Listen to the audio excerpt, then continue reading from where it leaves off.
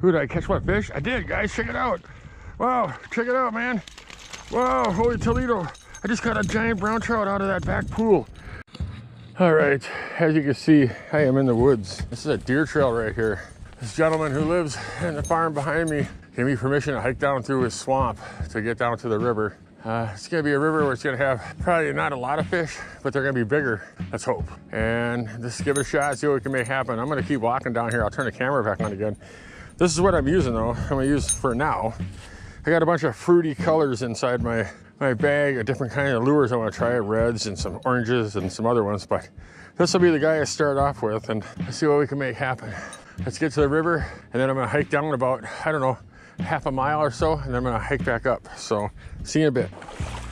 So at this point, my main objective is to get downstream here. This connects to a main river down around the corner. From there, I'll hike that little main river back up a little bit and see if there's anything in that main river. See if anything's making any journey upstream, because there's a lot of big fish in this river. They're just few and far between because, as you can see, there's not a lot of debris in here. That stuff across from me looks like it would just be like juice for big fish, but I don't know. Like I said, these back trib sometimes during the summer is totally dry. There's no fish in it, or there's no nothing in it. So there's no saying that right now there's actually fish in the spot, or if it's just someone actually swam up in here. Who did I catch my fish? I did, guys, check it out.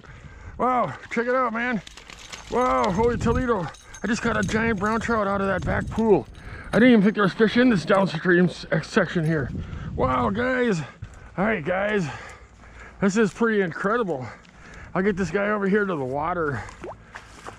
Wow. I never thought there'd be a brown trout even in this section down here. Check it out, there he is. We'll get him free here, but wow, that is beyond nice. First fish of the day, guys. And look at the size of that dude right there. He's the beast. Look at the size of that fish. All right, I had to get this camera out here to show you. Look how big that dude is. Wow, that is huge. All right, single hook, strikes again. All right, dude. Oh, what the heck? All right, I walked down this river pretty far. I'm looking for the main channel. And it splits off here into two spots. There's the main channel that's supposed to come parallel with this thing. There we go. Eeny, meeny, miny, mo. Which way do I stink and go?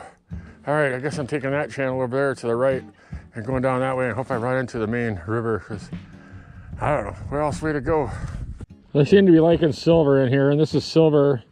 It's also orange. I get my little Tony the Tiger view of one here. I'm just gonna toss this little homemade bugger into the water. This one here might just hit the drawing room floor and catch nothing itself, but it's got a red hook on the end, a number 1 Aberdeen on there. It's got that number 2 split ring and a 3/8 ounce, ooh, big fish right there. 3/8 ounce lure body right here. And that's a number 5, I think, no, that's a number 5 smooth. It's a little shorter. We'll see what we can catch with it, but something big just swirled right here in front of me. Back in a second. 2,000 years later.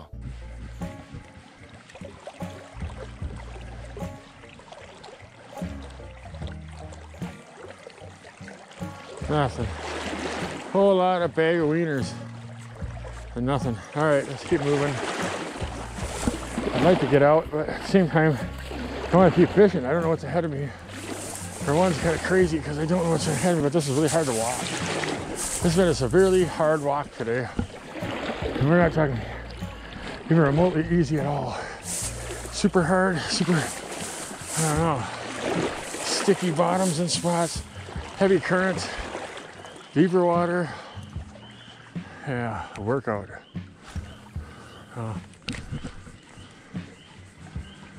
What a cast. That was way upstream. Fish on, boys and girls, fish on. I got you one. Hopefully I don't lose him. Oh, he's jumping though. He's trying to get free. He might actually make it free. Let's go. All right, we got a brown trout. All right, about time. Been hiking around here for a long time now. Check it out, guys. Can you see him down in there? I'm sure you can. Hooked in the mouth there. Oh, the spinner came off.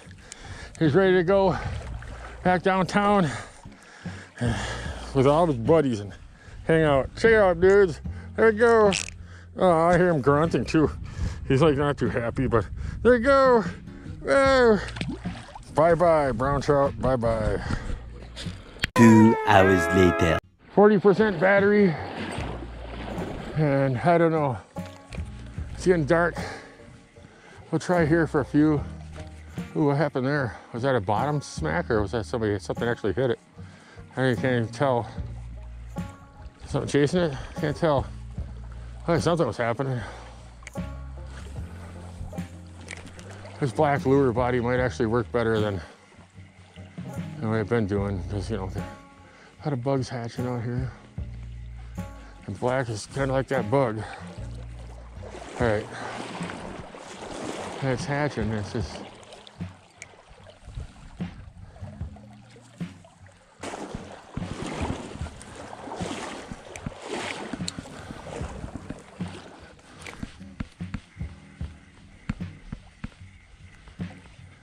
Fish on, boys and girls, fish on.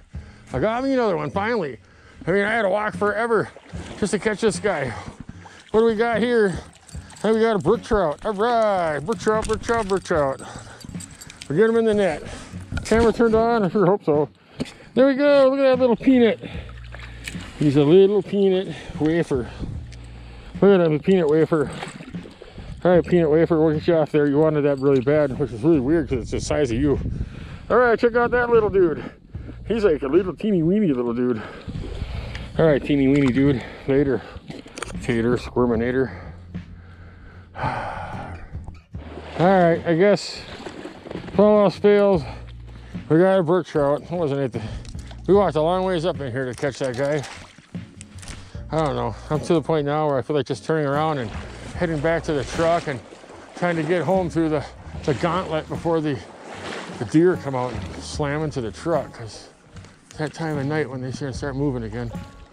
Maybe I'll catch another one right in this spot. I'll try, see what happens. Maybe I'll catch one more brook trout in there. That brook trout was the size of the spinner, which is amazing. That spinner is huge, and that brook trout is the size of the spinner.